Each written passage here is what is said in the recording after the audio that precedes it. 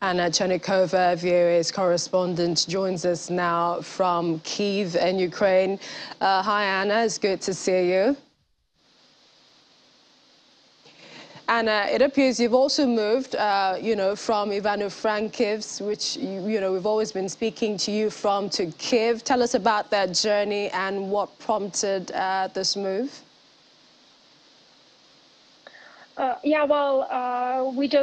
We've been waiting for the moment to come back, basically, and according to the latest events that happened when the Kiev region was finally liberated from the Russian forces, the Russian troops, we just took a decision to finally come back, to be closer to, this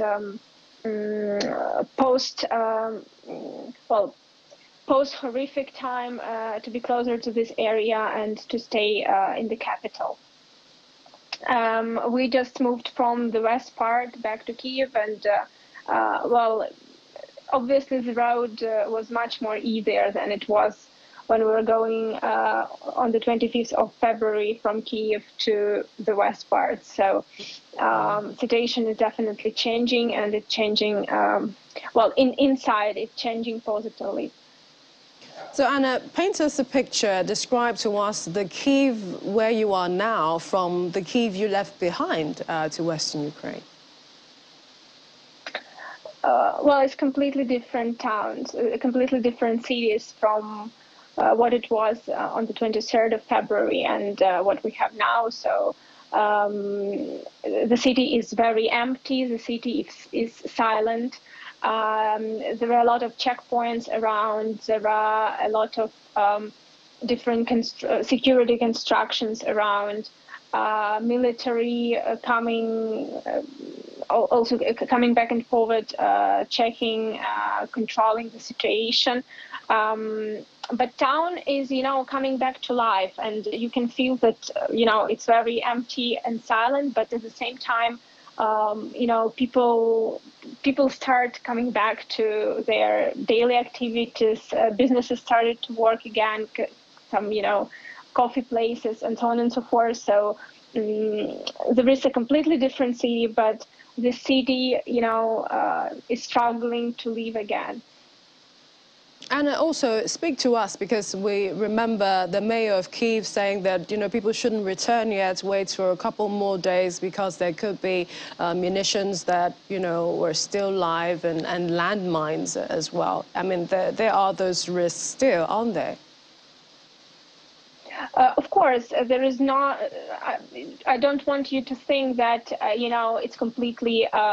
It's completely now. It's completely safe now here. Yeah, sorry. Of course, there are risks. Of course, everyone understands that.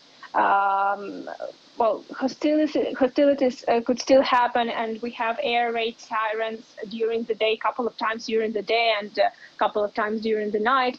But the city of Kiev itself, especially those areas that were not affected by hostilities, they seem quite, safe.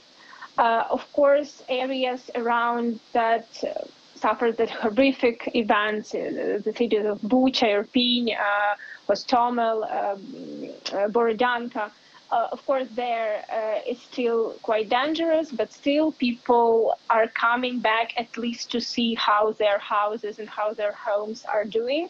Of course, they're not come back yet, but still, people start to bring humanitarian aid and so on and so forth, just checking out how people are doing there and so on. A lot of people are coming back. This is true. But of course, everyone are quite, waiting until there is really a good time. So people from the Kiev region that suffer the most, they still cannot come back. I know, and like they say, there really is no place like home, so we can understand people wanting to get back to their homes. And give us a sense of what's happening in eastern Ukraine. We understand Ukraine's Deputy Prime Minister is urging residents of the eastern regions to evacuate. This is the east part. It's basically the main the area with the main actions going on right now.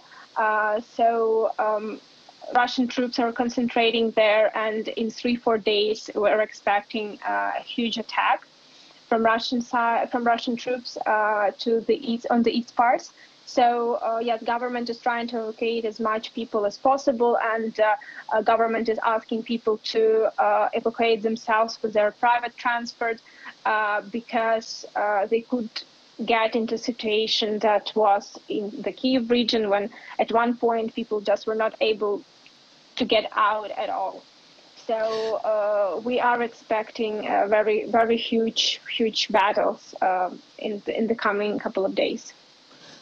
Also, some of the events we've seen today is the U.S. imposing sanctions on Putin's adult daughters. We've seen targets Russian banks as well. The UK imposed sanctions on Russia's largest bank. Have there been any reactions to this and perhaps previous sanctions by the West? The Ukrainian government were telling their partners, their European partners and US partners, to go on and impose another package of sanctions, especially these negotiations began after the whole world saw the horrifying images from European Bucha in the Kiev region. So the reaction is, well, it was expected that sanctions would come. Of course, Ukraine expects more sanctions and expects more serious sanctions, and at the same time, in parallel, expect military support. So it's definitely positive reaction, but again, in Ukraine, there are hopes for oil embargo at one point. And finally, Anna, this also follows the outpouring of reactions from the international community on what happened in Bucha. And, you know, there was that meeting with the United Nations Security Council as well. And we've, of course, seen the Ukraine president appealing to, I think he was his latest, to Irish Parliament. And this is to, you know, impose a lot more, show more leadership. But in the overall, with regards to this war, the concentration in the east and the other parts, for Ukrainians fleeing, would you say that it is safe for them to sort of come back? And this is to areas that perhaps appear safe now, since Russia says it's moving that fight to the east. When you have a wide-scale war, of course, it's not completely safe anywhere. So. And everyone understands that, people understand that. But I should say that, you know, there are more than 40 days now of this terrible war, and people just, you know, have a little bit different perception. So there are risks, but when these risks are minimum, people, you know, take the decisions to come back home or to move closer to their hometowns. And I think this is quite normal, taking into consideration that, well, you cannot find an absolutely 100% safe place. Of course, we all understand that east part of Ukraine are not safe at all. But if we talk about west part and Kiev at this point of time, well, I can say it's quite safe. But of course, you should understand that the war is going on, and you can feel it and you can smell it in the air. We appreciate your time. Anna Chernikova joining us from Kiev in Ukraine. Thank you, and do stay safe. Thank you.